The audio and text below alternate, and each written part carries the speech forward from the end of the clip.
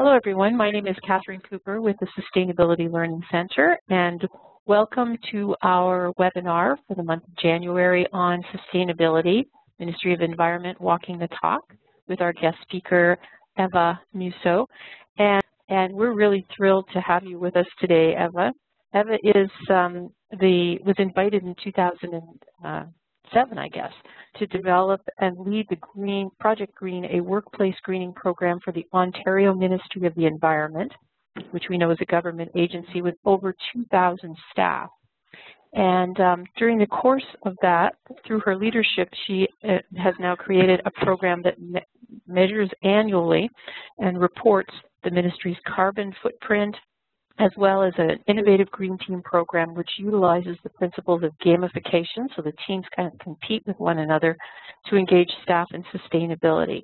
And this program has been recognized by the Ontario's Environmental Commissioner, and Eva was also personally shortlisted for the 2014 Clean 50 Award for an outstanding contribution to sustainable development and clean capitalism. In 2010, she helped the Government of Canada to incorporate a summit sustainability strategy for the G8 and G20 summits. No gazebos involved. And she's also a member of the Canadian Standards Association Technical Committee on Sustainable Events. So she's got lots of experience here. She's also an active volunteer with the Canadian Cancer Society and Fashion Takes Action and the Women's Healthy Environments Network. So welcome, Eva, to our session today. Thank you. I'm just transferring the ball to you, and okay. You should be able to manage the slides. Great. So I think you should have control. Okay, perfect. Thank you. Can everyone hear me? Is that a good yes, no? Hello? I can, okay. yes. Okay. Okay, good. So let me know if you want me to pick up the phone. Okay. Everybody's muted, so that's the problem. Oh, right. Okay, fair enough. Okay. Well, thank you, Catherine, and thank you, everyone, for joining today. And as Catherine mentioned, we're going to take questions, I guess, throughout, so we don't have to leave our questions to the end. And you can either type them in, I guess, or raise your hand. And as she mentioned as well, I do lead the Ontario Ministry of Environment's internal greening program, which is called Project Green, which was established in 2007.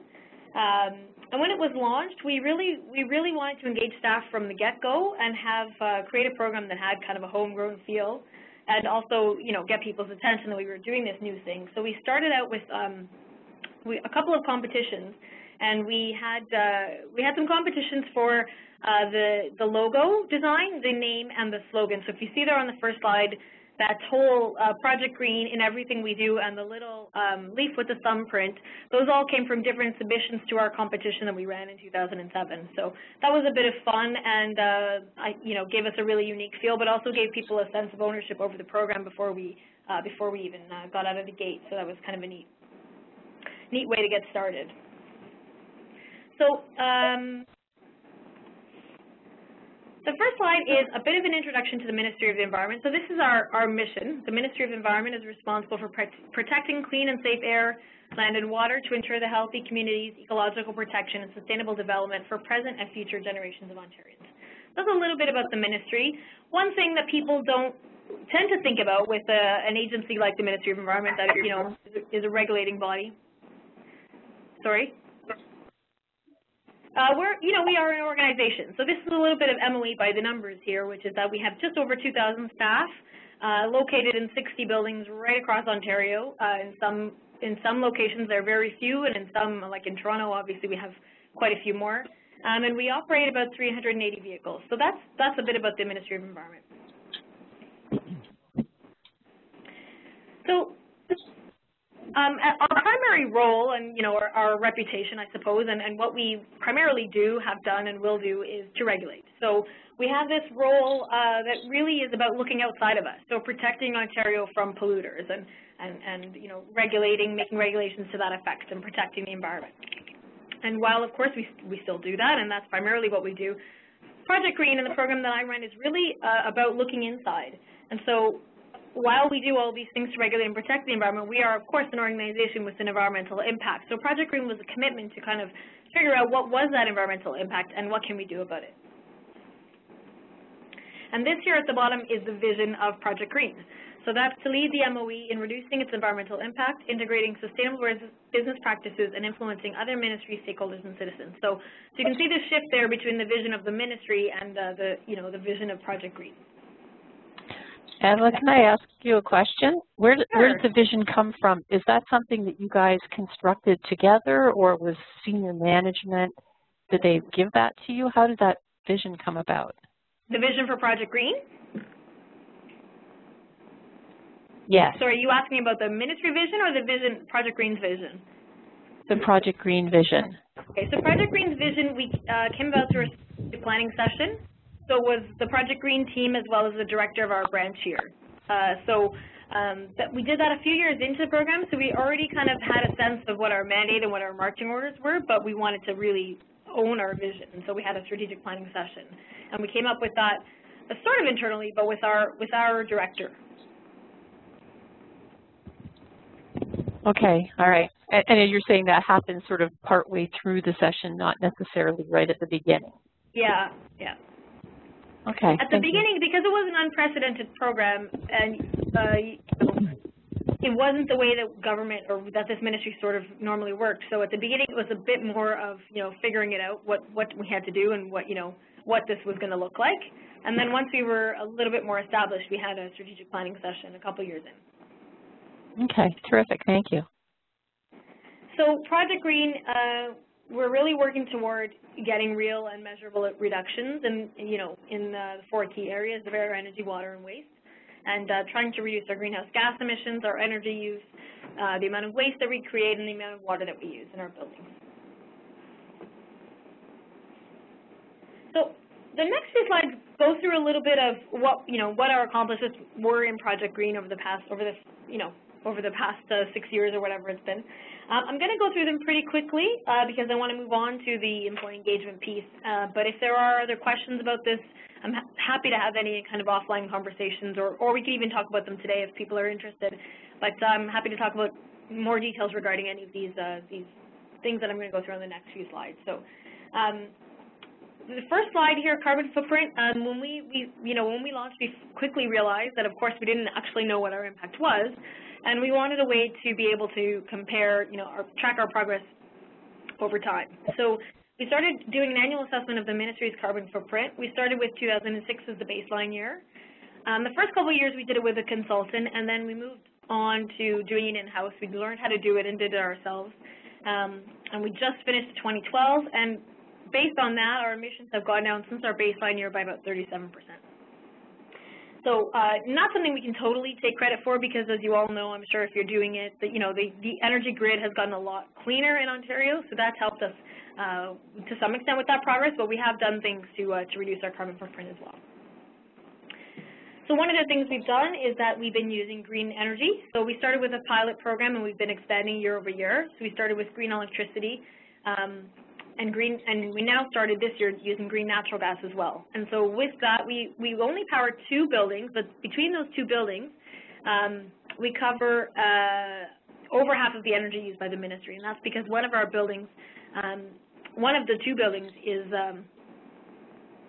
the lab out at Resources Road. So that runs, 24/7 and uses a lot of energy. So between those 2 buildings using green electricity and now green natural gas, we think that in our future carbon footprint, we'll see a reduction of we're estimating 4,200 tons of CO2e.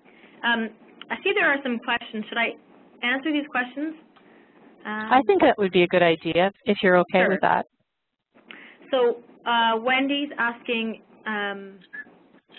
oh, that's just an introduction, sorry, from Caroline about the Scope 2. It's primarily Scope 1 and 2. We did include a couple of Scope 3 items, which are like our, greenhouse gas from our waste that we've sent to landfill and from our air travel.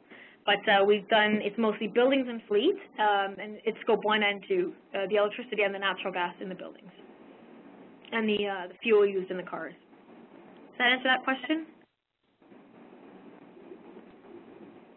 Yeah, I would think so.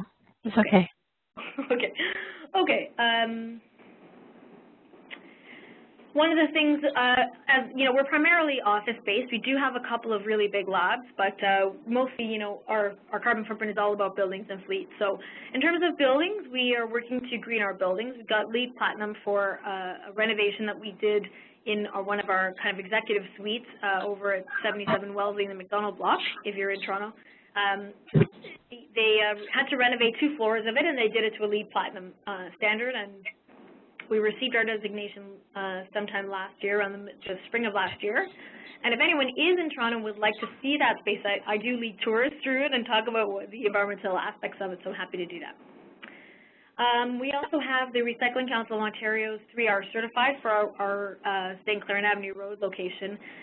We got that last year, and we were both the first building tenant and the first member of the Ontario Public Service to get that certification. So that's all about waste reduction in your building.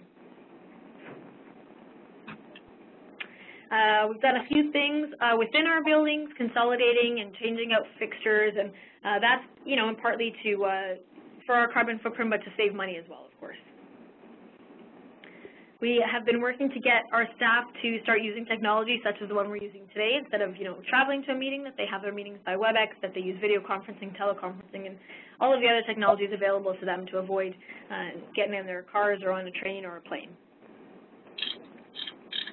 We've been working with some of our external-facing programs. We've been working on streamlining them so that they're faster and more efficient, but also we've been saving a lot of paper. So moving our Freedom of Information process to an electronic one has saved about 800,000 pages per year, and it's also much, much faster.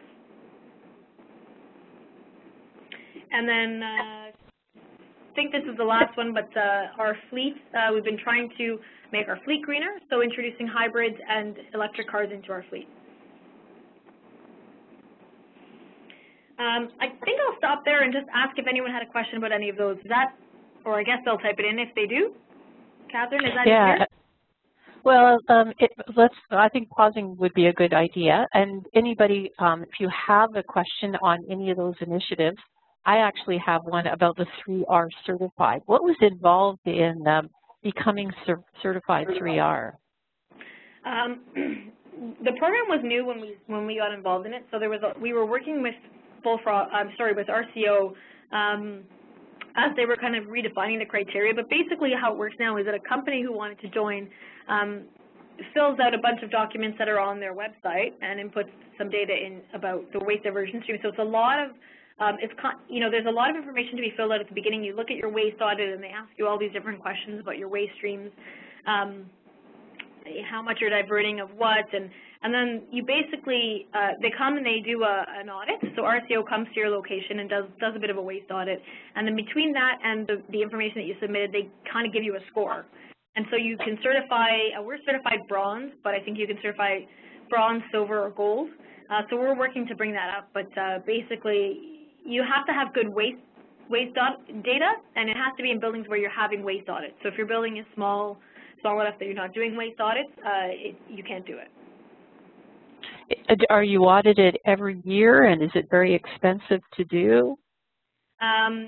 Your initial fee, I don't know off the top of my head now because they've changed the fee structure. I think you pay a certain fee and it's good for 3 years. And then in the intervening years, you do have to do some sort of recertification just to kind of keep them, but it's not as much work as it is in your first time. So we certified last year, and that's good for 3 years. But now this year, there is some work that has to be done. We have to input the data from our most recent waste audit.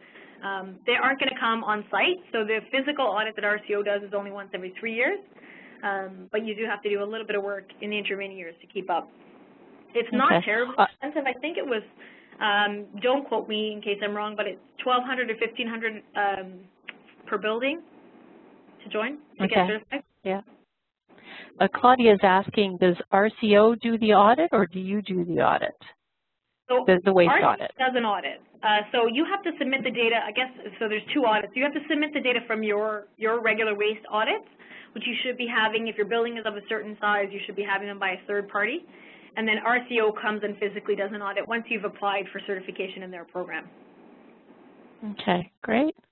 It's an interesting, and it is just an Ontario program, is it? Are there similar programs across Canada like that? I don't know, actually.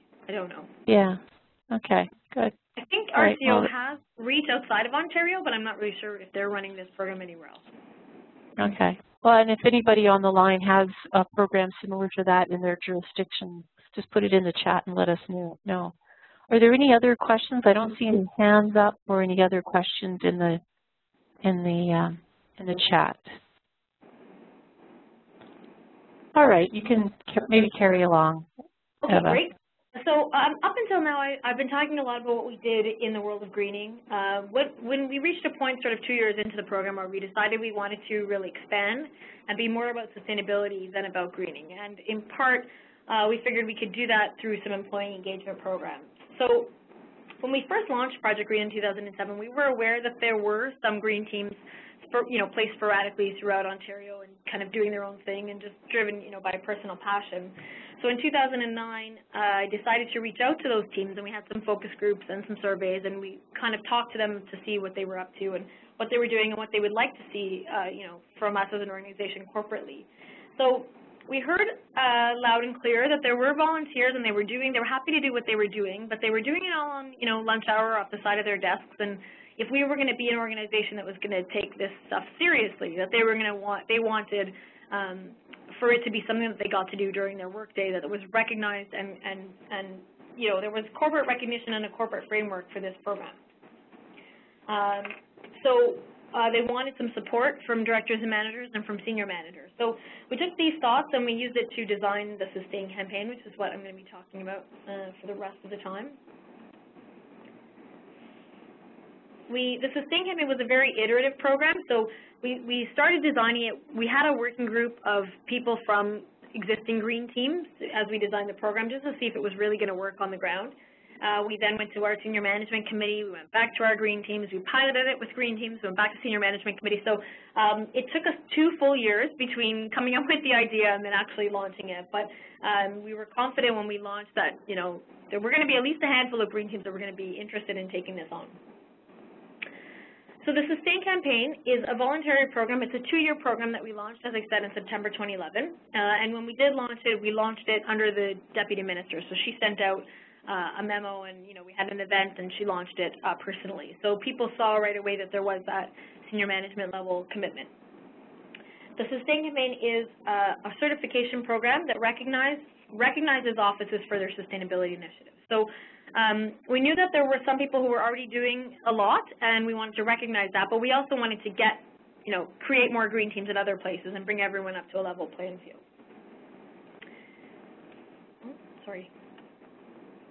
So the program embodies the ministry's commitment to fostering a green culture and sustainable workplace for employees. So the way it works is that green teams would volunteer to join. They would name themselves, and they would learn about the program. That was their first task.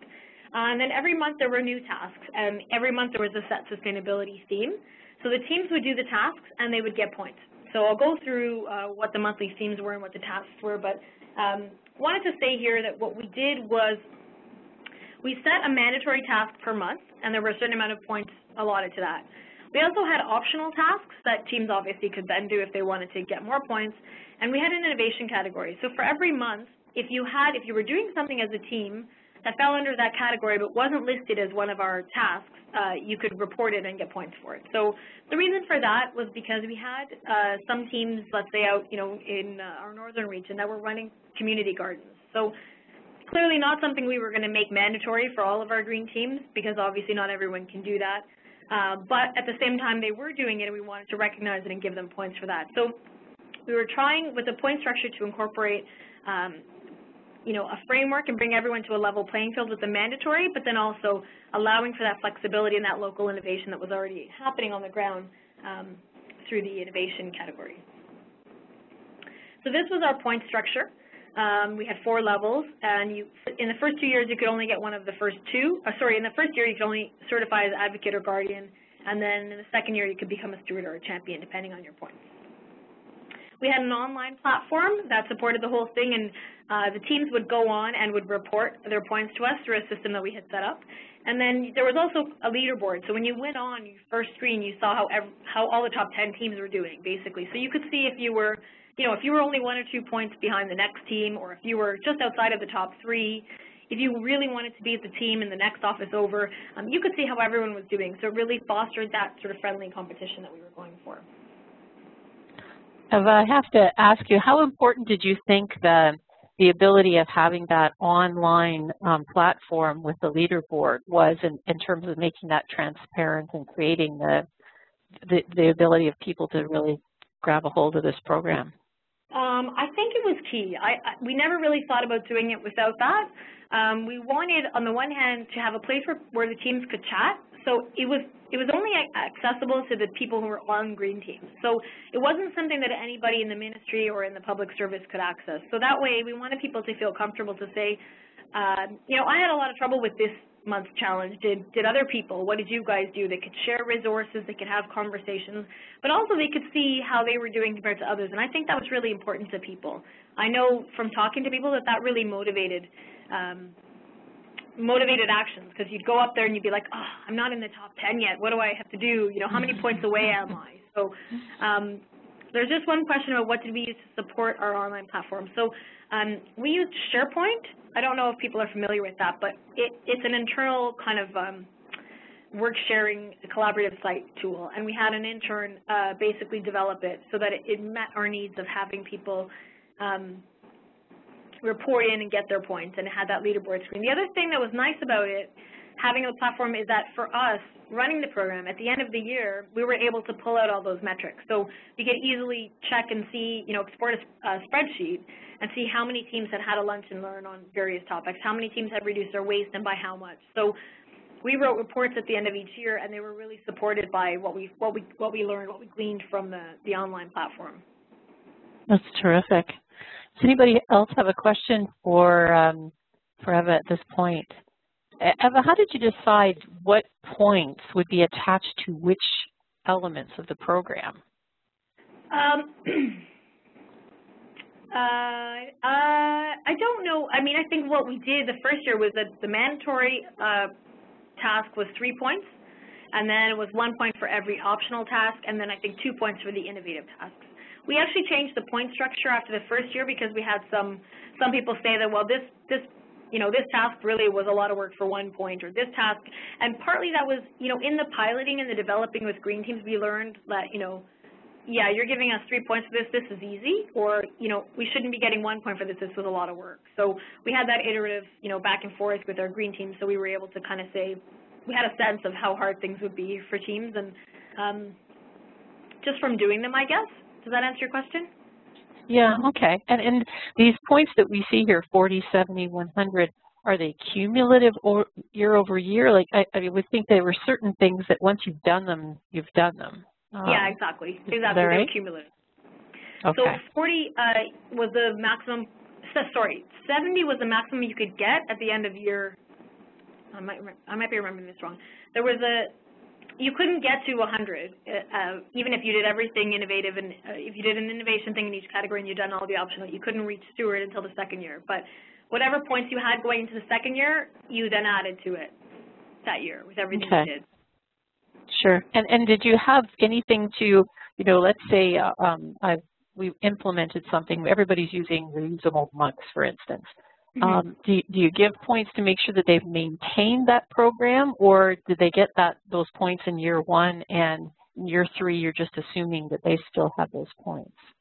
Yeah, sort of the latter, I guess. We were just assuming. The idea was really that people would take on these initiatives, and then when they saw how easy it was, they would keep doing it. Or in a case like that with reusable mugs, once you buy them for your kitchen, that's all you have to do, really. So you know, some things we figured people only have to do one time, but other things, you know, like with for example, video conferencing, we made it, one of the tasks was that everybody had to have one meeting by WebEx. So the idea was just that, you know, once people do it once and they see that it's quite easy to set up, then hopefully that just becomes part of their mindset when they're having a meeting the next time.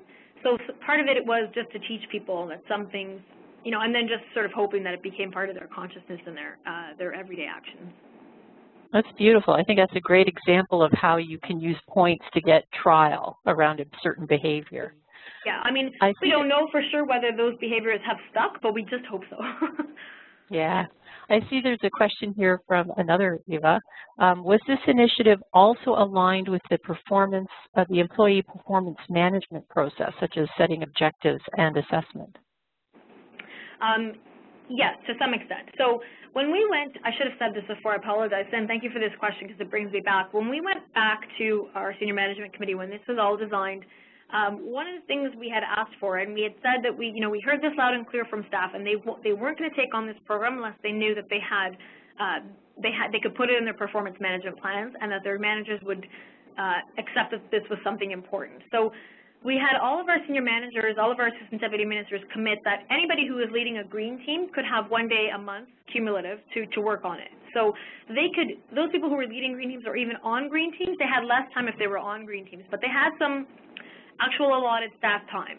So they could then put this in their performance management process and say, this is something that I'm doing and this is one of my goals.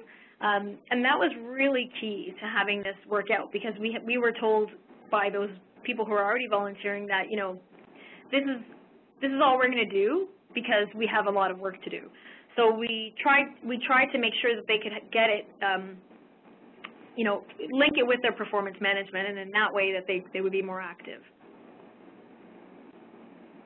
That's great. Okay, I don't see any other questions, so if you want to move on, and people can put their questions in the chat, please. Great. The questions are really good because I'm forgetting so many details about the program as I'm going through it, so it's reminding me, I really wanted to make that point about how important it is to put it in your performance management process, and I'm glad. Thank you for the question because that got me to say it. So the goals of the SUSTAIN campaign were, of course, to achieve highest possible workplace sustainability standard, to recognize and build on the existing things that were going on, and to reduce our environmental impact and enhance our social well-being. And then also to develop an innovative and a unique program with buy-in at all levels of the organization. So we were sure that we had grassroots buy-in because we had done this with the support of the green teams. We were sure that we had senior management buy-in because we went to them and we got their support.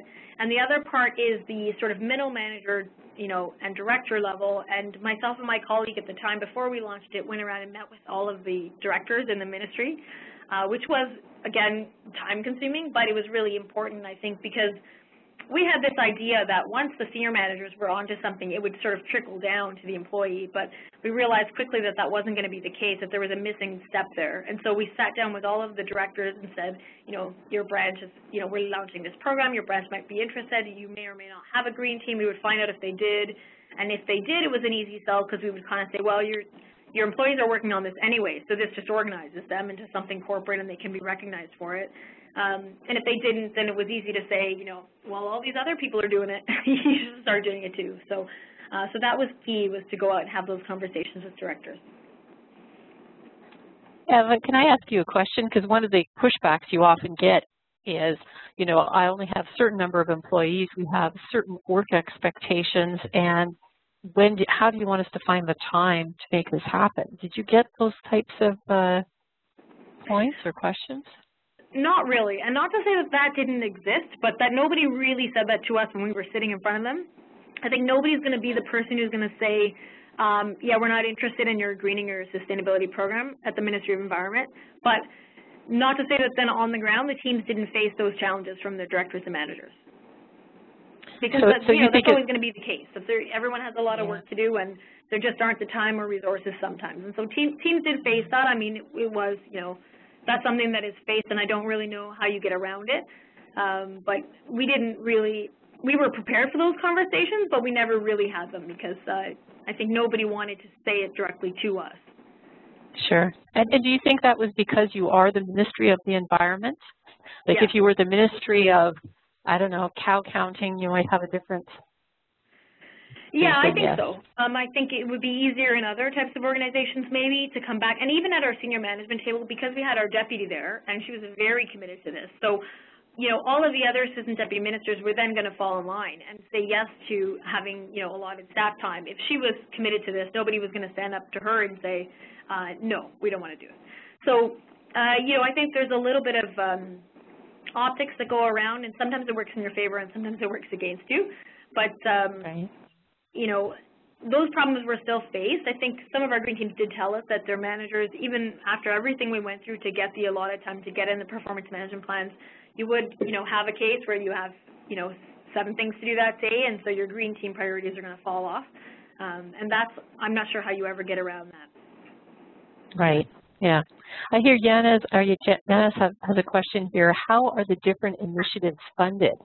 And where would the team members get funds to complete the tasks in the program?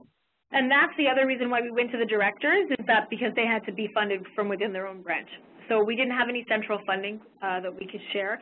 We tried to stick to things that didn't cost money, that really was about resources, but, little things like what we were talking about before. If you're going to buy mugs for your kitchen, you're going to spend, $40 or $50 on that. That had to come out of their branch budget.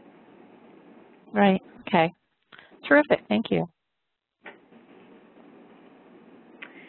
So as I mentioned, there were staff teams, and if you had 3 or 4 branches within your office building, you could work together. So it wasn't that every unit or every branch had to have its own team. You could work together if there were only a few of you and you had 3 or 4 units working in the same building. Then the teams would take on the tasks and would just, it was kind of an honor system that we would believe if they said they did it, that they had done it. We had the support of senior management, directors and managers as well regarding the staff time commitment. We had metrics and baseline data through our online platform, and as I said, we had an interactive platform for discussion, competition, sharing of results, resources, and ideas. One of the other things we tried to do, so we set the themes for every month, and we tried to align those themes as much as we could with something that was sort of happening in the world, in part because where there were green teams, we knew they were already participating in certain things like community cleanups at a certain, in May or whenever it is that happens, clean our commute months.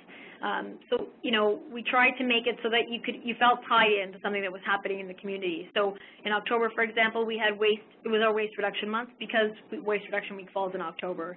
In April, it was our volunteer in the community month because of Earth Day. So we did try and align as much as we could, and this just makes the point here about the mandatory, optional, and innovative activities. I see there's a question here. There's a question from Claudia, and she's asking, did you have a list of the initiatives, or do you have a list of the initiatives that they could choose from in terms of the points? So was it almost like a menu? Here are all the things that you can do? Yeah. Yeah, we had, so every month had a theme, and every month you would have your mandatory, your optional, and then innovation was always just open. And so they could look at the program document and see what was coming. So they could say, well, we've already done this thing that we're supposed to do in May, so we can check that off. They could even report whenever they wanted to. Like if they had already done something and it was coming up in June, they could report it now if they wanted to, and we would accept that. We were flexible about when things had to happen, recognizing that maybe some branches had already done 1 or 2 of the activities that are on their optional. And so if that was the case, they could just let us know that they had done it, report it, and then they would get the points for it. But if they wanted to look at, so we had a program document that listed out for every month what all the tasks were, which we shared with them. And then every month we would send an email at the beginning of the month with a little reminder, this is what the theme is this month, this is what the task is, and et cetera, et cetera. Great. Okay. Thank you.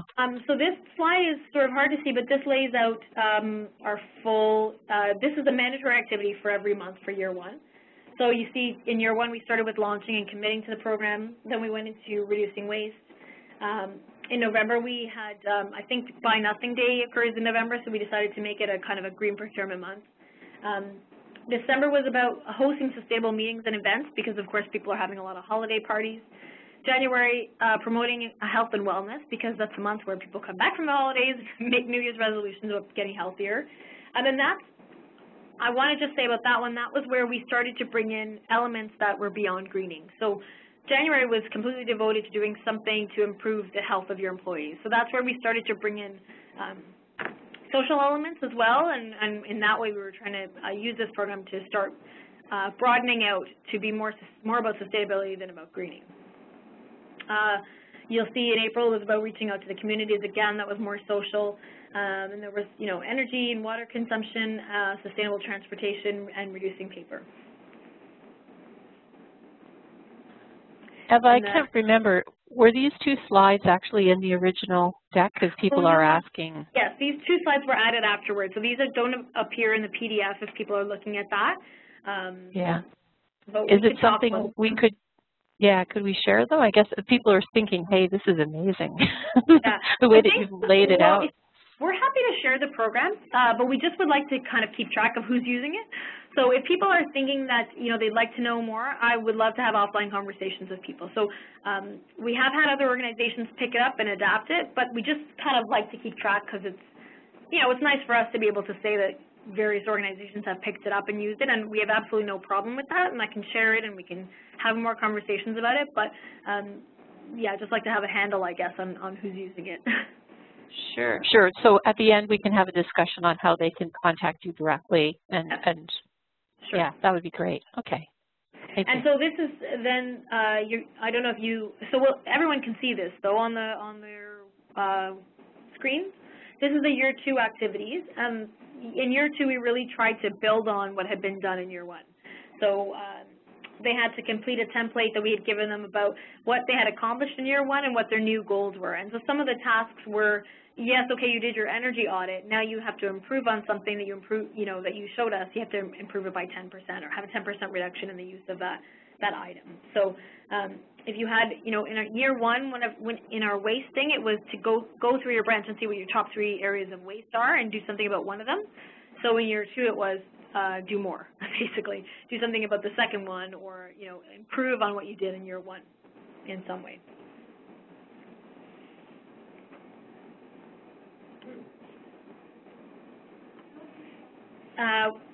When we launched, as I said, we had the participation of Green Teams designing the program, and we had done all that work, and I was really hopeful that we would get at least 1 team from each division. So we have 6 divisions, and I was blown away by the response. We had 25 teams join up over the course of the 2 years, and those teams, as I said, you could band together with other branches. So those teams represented about 40 offices and branches, and they were throughout Ontario.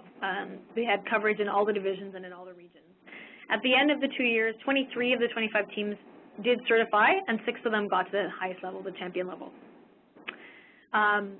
They did this really all for recognition. There was no financial prizes or incentives, but what we did at the end of the year was we really tried to, first of all, throughout the year, every 3 months or so, we wrote to all the directors with a bit of an update of who's where and who's doing, how everyone's doing, because we thought that might motivate people to get their points up when they knew that their director was going to be told how they were doing.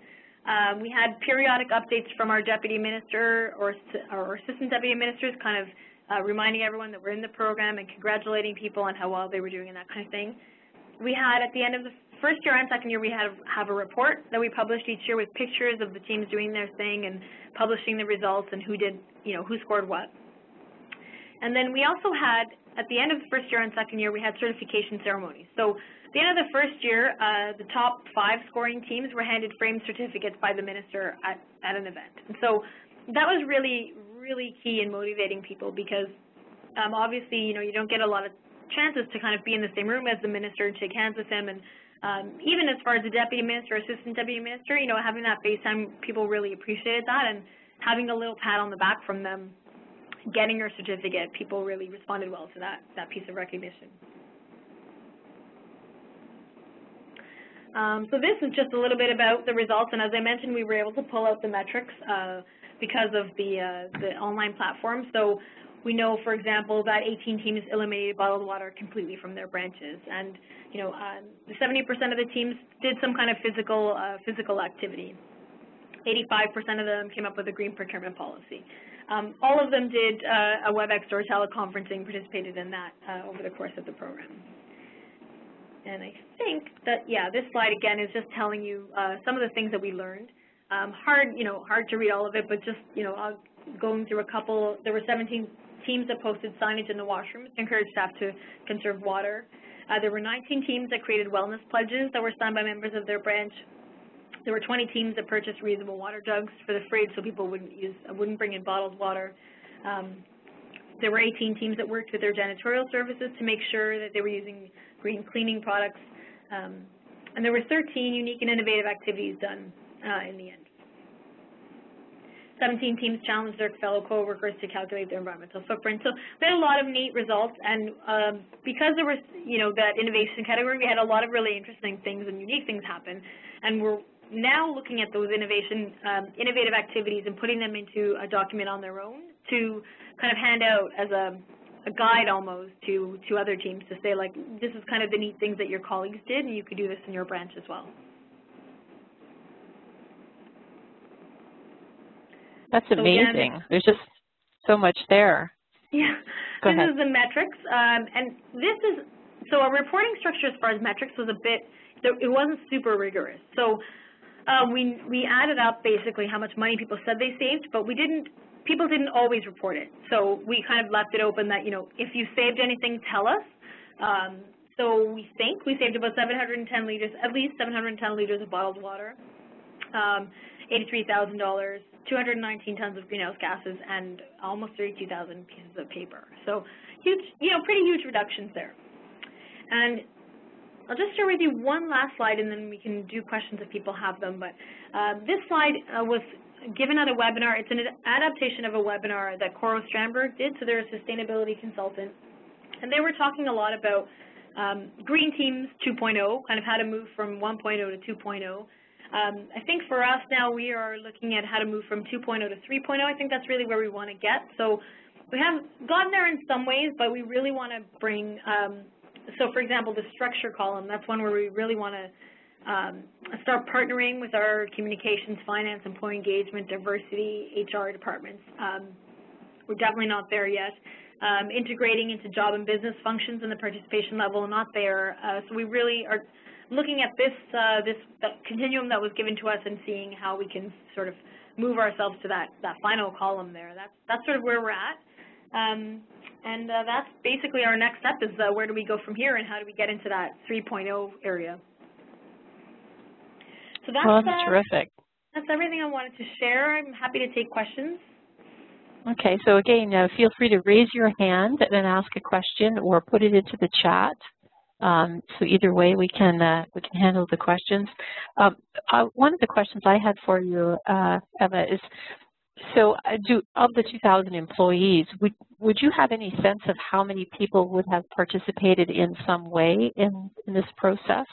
Not really. Like, we know how many people were in Green Teams, but certain things like Green Teams would organize a lunch and learn for the branch. So yeah, I guess it's a metric we could look up because they might have reported on how many people, let's say, attended their events. We'd have to sort of add that all up and figure out how many people actually participated. It's sort of hard to get a handle on that. I think if I was launching the program again, I would pay a lot more attention to that sort of thing, to the reporting metrics, and make it mandatory that teams tell us how much money they saved, how much, you know, waste they diverted when they were reporting for points, and things like that, like how many people came to this meeting that you had by WebEx. So, of course, you would never really, like, you could have the same 10 people at your WebEx meeting and then at your sustainability, your lunch and learn. So it would be hard to get a real count of how many people in the ministry participated at all. If that makes sense, but it would be nice to know, like, how many people were reached. I think that's one learning for me is that whatever we do next, the metrics have to be a little more rigorous. Yeah. What about the idea of a survey? I know you talked to the Green Teams early on before you started the process and then kind of built it from there.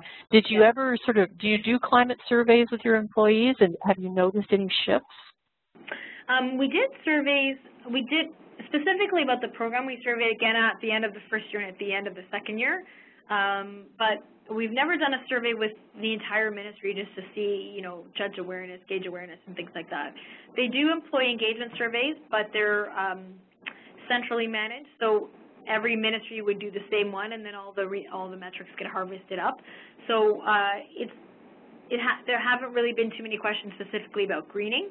It would be neat, though, to do a survey to everyone in the ministry to ask about greening awareness, or just even awareness program. For sure. I noticed that in your numbers, 95% of the teams, or the bunch of the teams, were focusing on green procurement. But was that sort of outside your procurement, you know, looking at 3.0 and thinking about, you know, that would be a more institutional framework if it was part of your procurement policies and procedures? Was it outside of that, or?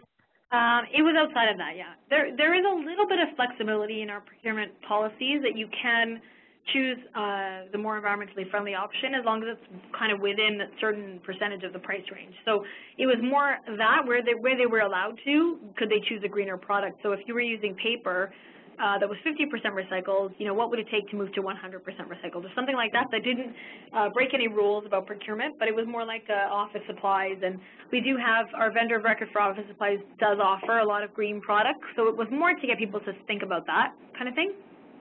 Okay, all right. I see Liz has a question. She's asking, do you have any suggestions on how to move an organization to adopt some of these environmental initiatives, including green teams, if upper management isn't really on board? They don't consider this a top priority. That's a tough one. I really think upper management commitment is key. Maybe if you even have just one person in your upper management who can act as a champion and can sort of bring it to other people's attention. We have a lot of initiatives here that happen that way, that there is one person championing it. I would think more about ways to make it not a top priority necessarily, but make the case to your senior management. So what we tried to do is, you know, with the surveys of green teams, was to get people's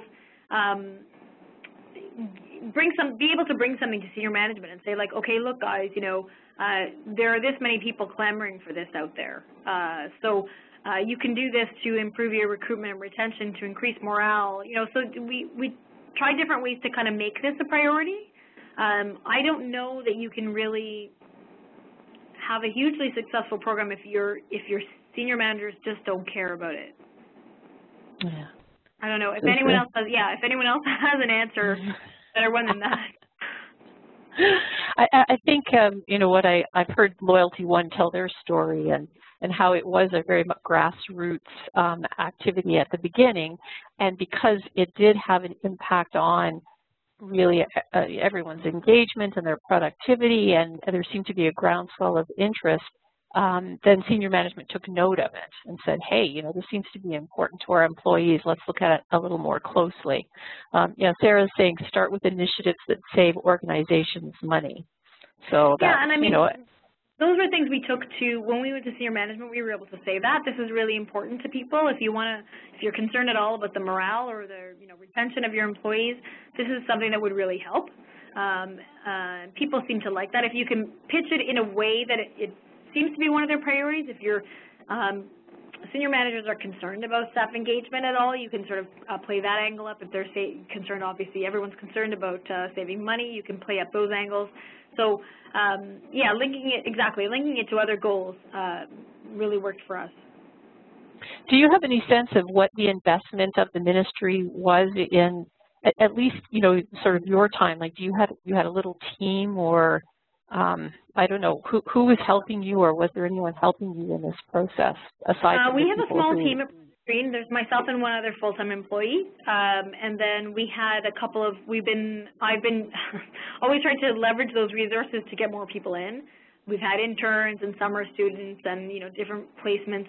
So at one point when we were kind of getting out there with Sustainment, we had 5 people in this office. That wasn't the only thing we were working on, but we had, you know, one guy who was designing the platform. It was part of what he was doing, and then you know, 2 other people who were looking at the point structure. So there was a significant resource commitment, I think, for us, and that's why you know, there are other organizations that have taken this on that don't have a team, you know, of people who they can put to it, and so they've done a much simplified version of it. So even within the Ontario Public Service, there was a group that took it on that made it a lot simpler, you know, had 6 categories and, you know, 1 task per month, just because to run it then takes a bit of effort. So that's certainly something that's been done with it. It's been done, you know, the principles of it are the same, and the idea of competition and recognition, which are the key, and then, you know, it's run in a simpler way. That's great. How much of your success would you say would be connected to how well you promoted the program, or the success of the program, or, you know, just made it visible? A lot of it. I would say that without that, you know, I think if anything, we could have probably been more successful if we had the time to do more of that. I think, you know, sort of even just hand-holding, calling up the teams every once in a while and asking how they were doing, and did they need something from us, did they need some support, sending out those emails, starting those conversations on the platform. If we had had more time to be able to do more of that, I think we would have seen even more success. So I think, you know, getting it out there, getting the message out there, and, you know, the more times people hear about it, the better, I think, and that really helps. Yeah. Other questions that people might have, we're down to our last, I guess, 6 minutes, but there may be burning questions that you're sitting on that you'd like to ask Eva while we've got her, because this is such a fabulous program. How many years has it been? Did you say it was 5 years? 2 years. 2 years. Wow. So all of this happened. I'm not sure you could run it longer. I don't know if a third year, if people, you know, you get a bit of burnout and fatigue even with your most passionate greenies. So I don't know if a third year really, how we would have had to really find a way to change it up anyway, because there's only so much you can do. And the other thing is, as employees, there is only so much you can do in certain areas. Water was one we really struggled with because there's not a lot that employees can do to conserve water. Those are kind of changes that have to be made on a corporate level. So could we have come up with a third month? We talked about bottled water and having, jugs in the kitchen and various, putting up signs in the washroom, not to leave the taps running, but you kind of run out of things that staff have within their control before you have to take them to, like, your building management.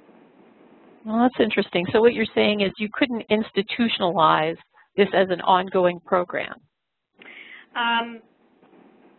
I don't think so, but I mean, I'd certainly, if you could, I'd certainly be interested in talking about ways that could be done. But we decided to just run it as a 2-year program. Okay. And do you see maybe in 5 years it might run it again, or it was the platform for changing behavior, and now that's been done, so you can... I think as long as you came up with new activities and new tasks, I think you could do it. Yeah, that's interesting, because you do get turnover within the organization. I mean, I was thinking about onboarding new people. How do you bring them into this new mindset? And the other is that now, we have some members of the green teams that are so sophisticated and that have that kind of attitude of, well, we've done all this stuff now, what do we do next? So I think our thinking right now is more along the lines of what do we do next? What do we do with our green team? We have this great framework. We have all these committed green teams with these, names and, who have reached a certain level of stewardship. So what do we do with them now? Yeah, good. Well, I don't see any other questions, though I do see people asking if they can have a copy of the program. So I think we'll do a follow-up email. And Eva, can we share your email with people, and then they can apply to you directly to maybe get a copy of whatever materials you have?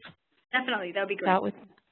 Okay, that's super. And I can't thank you enough. This is such a great program, and I love how it was well organized, and you put some thought into what was working and what didn't work, and this was really a great discussion that we've had here.